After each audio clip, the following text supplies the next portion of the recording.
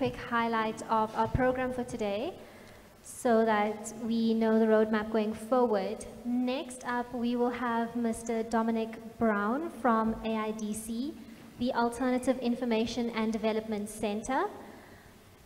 We will then break very shortly for tea, whereupon Advocate Frances Hobden will then continue with leading her evidence, and Mr. Ben Theron, the CEO of OUTA, Organization Undoing Tax Abuse, will be taking the floor. After lunch, Ms. Zukiswa Fokazi from the Unite Behind campaign will provide us with further insight on state capture as well as PRASA. Mr. Zaki Ahmed will then follow Ms. Fokazi, continuing with that evidence, which will still be led by Advocate Hobden. Finally, the last event of the day in terms of speakers will be Bishop Mpumwana, where we do have a short video from him by means of which he will be addressing us for a short moment. And then just to flag for our members who are here, as well as all of our guests, from 4 p.m. to 6 p.m., SAHA, the South African History Archive, will be presenting an exhibition through the exhibition hall on my left-hand side of this building, titled The People Against Corruption, and snacks will be available until we do have a moment to receive the preliminary findings from the members of our panel. Until then, I now hand over to Mr. Dominic. Thank you so much. Mandla. Mandla. Forward to people's power, forward. Down with corrupt power, down.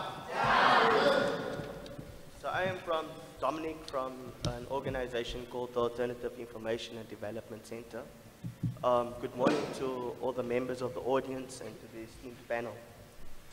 First of all, I would like to thank the organizing team for pulling off this important People's Tribunal. Initiatives like these are important steps towards reclaiming people's power and our sovereignty. And so as AIDC, we appreciate and welcome the opportunity to present our findings. Secondly, it is pleasing to note that throughout the tribunal, linkages between public sector and private sector corruption was made. I will pick up on this in my input. Okay, there was supposed to be some slides, but I don't know what's happening there. So, out of the top 100 economies, 51 are big corporations, also known as transnational corporations, or TNCs, illustrating that around the world, power is shifting from countries to these big corporations or companies, and it is poor people who suffer. TNCs are companies who are often legally based on one country, have their corporate management in a second, their financial assets in a third, and the administrative staff spread over several more. They do this in order to create a world of smoke and mirrors, which is used to hide the corrupt and illicit practices of these companies in their mission to consolidate wealth and power. One of the ways that TNCs are concentrating their power is through profit shifting. Profit shifting is a form of illicit financial flows. I refer to profit shifting to demystify what is actually being done. Put simply, profit shifting refers to the strategies implemented by these big corporations to move money or capital from one country to another, where they will have to pay very little or no corporate taxes. They do this using a bag of tricks, including transfer pricing, intercompany loans, and other charges and levies. I will speak to more of this later. These corporations shift their capital to tax havens in order to evade paying decent wages and their fair share of taxes. This is part of their mission to maximize profits. One of the ways capital outflows takes place is through intercompany transactions. The Tax Justice Network estimated that intercompany transactions is between 60 and 70% of global sales. What this means is that trade, or most trade, is happening within the same corporation and not between different corporations. This is extremely shocking, considering that most of these transactions have no economic substance, where substance refers to whether a service paid for is really provided or if its commercial value is inaccurately reported, exaggerated, or understated. So even though profit shifting is a growing problem, it is not a new problem. The PNC is here. Ashman et al. Points out that the phenomenon of capital outflows, profit shifting, has been coming along since before the ending of apartheid. However, the problem has gotten worse. They indicated as a percentage of GDP, profit shifting increased from an average of 5.4% per annum between 1980 and 1993 to 9.2% between 1994 and 2000, and averaged 12% between 2001 and 2007, finally peaking at a staggering 20% in 2007. This graph over here just illustrates, this is the total money South Africa collected in 2013 through tax revenues. This is the amount of money lost to illicit financial flows around the world in the same year. As you can see, this dwarfs the size of money South Africa is earning that year. So just tell me what's the difference between the two, how much in South Africa and how much in the world? So in South Africa, it's about $830 billion, no? 830 billion rand we collected in 2013. In comparison, close to $60,000 billion was lost to illicit financial flows in that year. Okay, thank you. So the volume of profit shifting is enormous and is increasing exponentially. In 2013, it was estimated that $1.1 trillion was shifted illegally out of developing nations. In the same year, these developing nations received just $100 billion in official development assistance, a form of trade, meaning that for every $1 that comes into developing countries in aid, $10 get siphoned out illegally. Next slide, please. The extent of profit shifting. So, next slide, please. In South Africa, illicit capital flows are substantial, with the South African mining sector chiefly responsible for shifting profits out of the country to tax havens. The 2013 Global Financial Integrity Report placed South Africa 11th out of 15 developing countries with the highest volume of illicit capital flight. Since then, South Africa has made the largest jump from 7th to 10th spot, surpassing Nigeria to become the largest international financial flow source country on the African continent.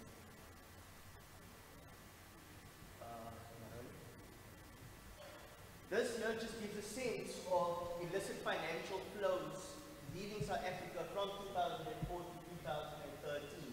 And as you can see, it varies, but that it's quite substantial, close to $200 billion on average per year.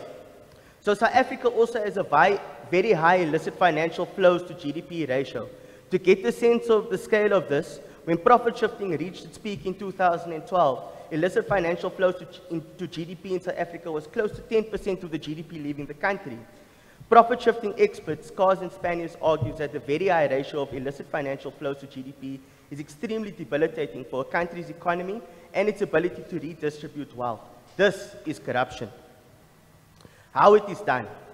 Firstly, it is important to recognize that profit shifting begins nationally, at home, before it advances to becoming an international problem. Through our research at AIDC, one of the lessons that has become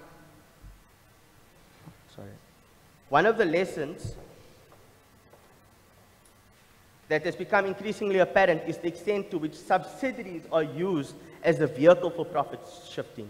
It is the subsidiaries, generally the producers, employers, and taxpayers in the country, or in South Africa in this case, who are responsible for transferring significant amount of money or capital in management fees and similar payments to fellow entities before shifting out to South Africa. So how does this work? So this is a very simplified organogram that I did for today. So here you see there's a mother company based in the United Kingdom, okay? We will just call it mother company for now. They open up other companies in South Africa, for example. One company called Subsidiary 1, who is going to mine, and we're going to look at platinum now. They're mining platinum. Then they open up a second subsidiary, the big mother company in South Africa. This is a management firm. And then they open up a third one in Bermuda, and this one over here is a marketing and sales company. Next slide, please, Neroli. Okay, so what happens is this. Subsidiary 1, who's Western Platinum Limited, but forget the name for now, they mine platinum in South Africa. All the platinum that they mine, they sell off to this company here, who's a management company. The management company gets paid to sell the goods for the platinum company, and they pay their management fees. By doing this, they reduce this company's profits because they're increasing the costs, and so this company pays less corporate tax in South Africa. This company is often the one with the most people who work there, doing all the hard work, okay? Then another transaction happens, two now.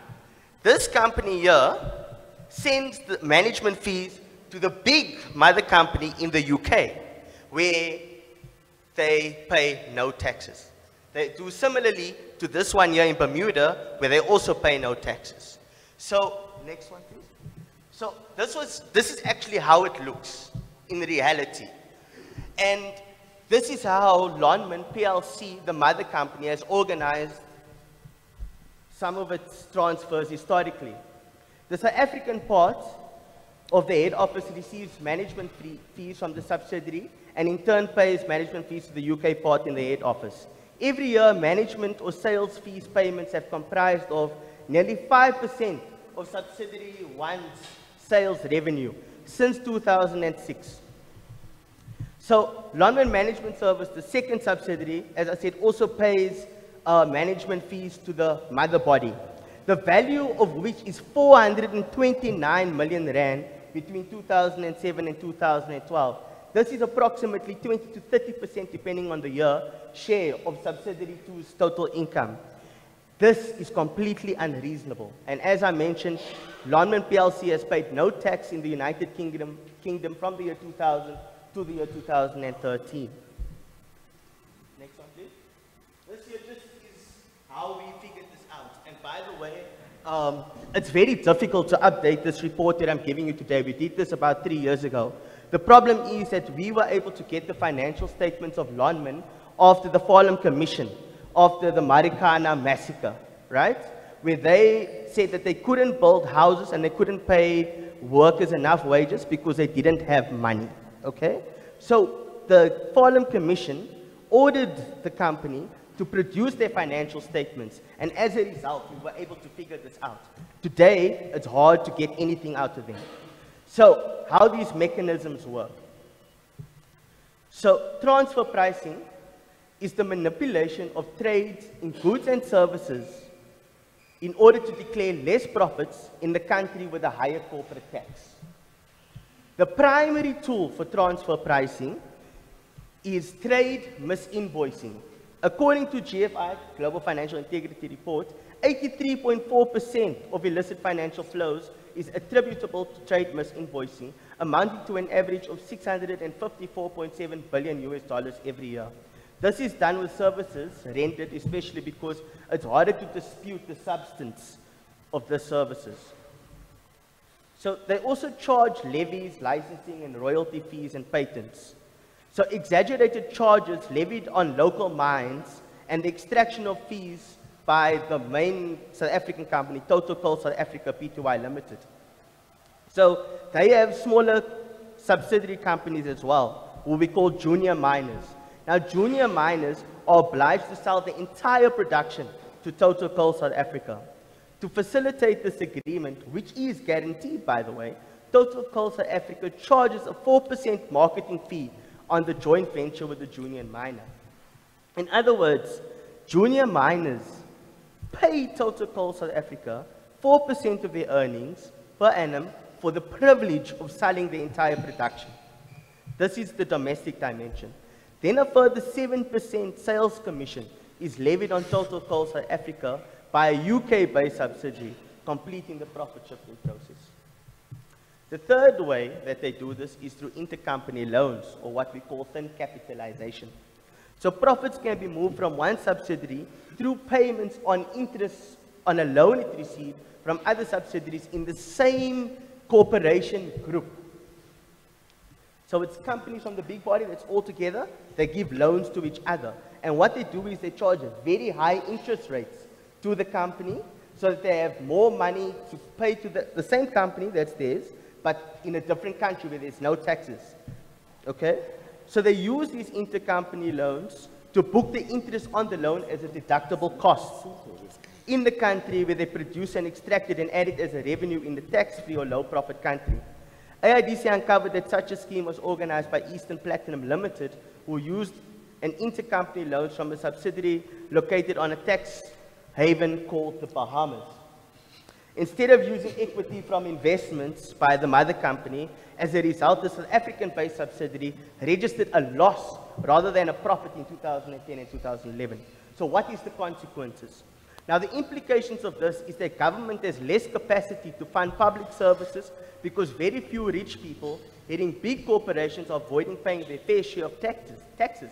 But more significantly, and I would like to stress this, they evade paying workers decent wages, or what AIDC would call a living wage. So I say more significantly because unless the corporate tax rate is above 51%, the money that is shifted out of the country to the tax haven is completely removed from the collective bargaining table, from which higher wages can be paid. Okay, so how this works is this. This is an example of 100 million rand, okay? So you have a company who wants to move taxes of 100 million rand out of the country. So it moves 100 from South Africa, 100 million to Bermuda. In doing that, at a 28% corporate tax rate, they're actually taking away 72 million rand that can be going to wages, okay? Now, if you compare the 72 million rand from the 100 million rand example, then of course the profit shifting, the impact on profit shifting on wage levels is numerically much greater than that on the reduction of the tax base. Now, can it be stopped? Okay, let me just go on to what must be done. So AIDC in a submission to the Davis Tax Committee asserts that as long as the problem of profit shifting continues unabated, will mean a grave threat to South African democracy, and therefore we need to demand the following three things. One, an amendment to the Companies Act to say that all transnational corporations must publish annual financial statements publicly. And this, in here, we need to include the automatic exchange of financial information. Secondly, increased resources for the Monitoring Authority, the Companies and Intellectual Property Commission, the CIPC. Policymakers should require transnational corporations and unless strong labor organizations and trade unions don't take up the struggle, then the balance of forces shifts even more in favor of transnational corporations, and we're not able to put enough pressure on them to change this system of impunity, as you would like to call it. I don't know if that answers your question. Thank you, Dominic.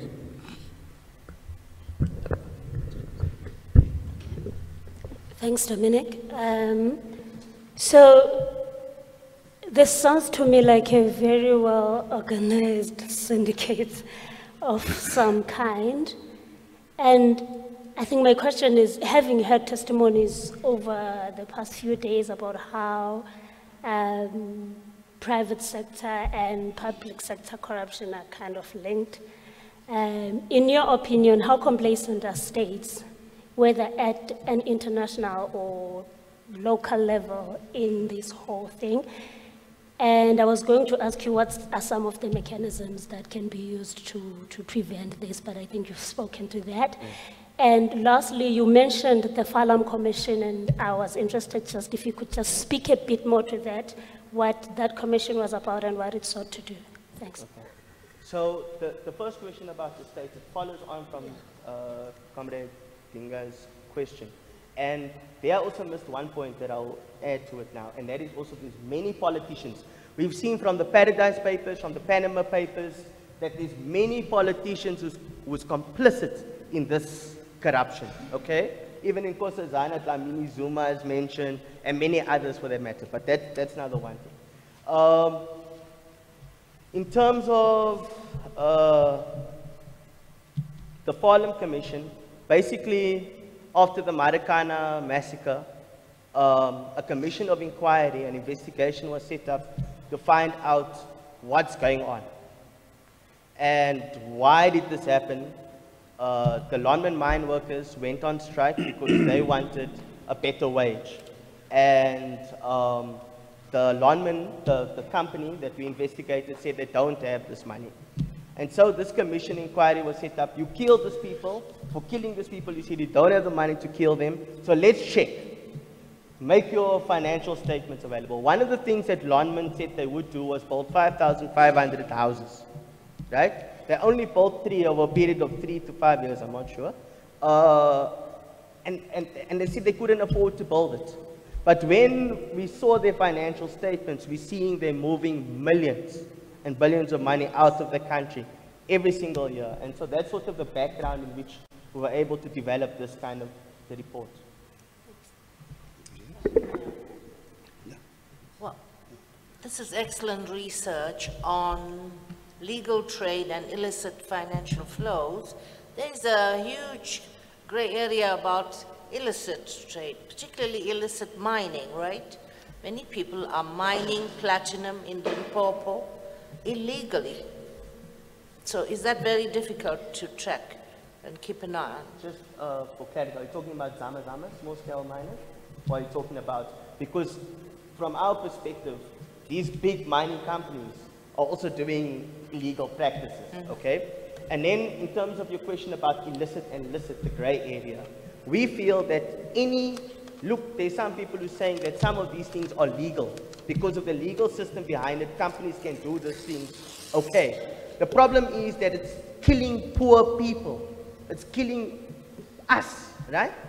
So whether they want to call it legal or illegal, I don't care. We must call it illegal because of what it's doing to our people. So we need to change those laws so that it reflects our interests and not the interests of those very, very rich, who's very, very rich at our expense. I think. Thank you. Yeah, thank you. I have no questions. Congratulations, you have made something very complex into a kind of simple proposition which even I can understand. The trouble is that apart from explaining to us how it happens, you've also taught us how to do it. And I hope none of us get involved in this thing. And finally, I must say that if I were the president of this country, which I'll never be, I would appoint you as chair of a commission of inquiry into illicit cash flows. Thank you very much.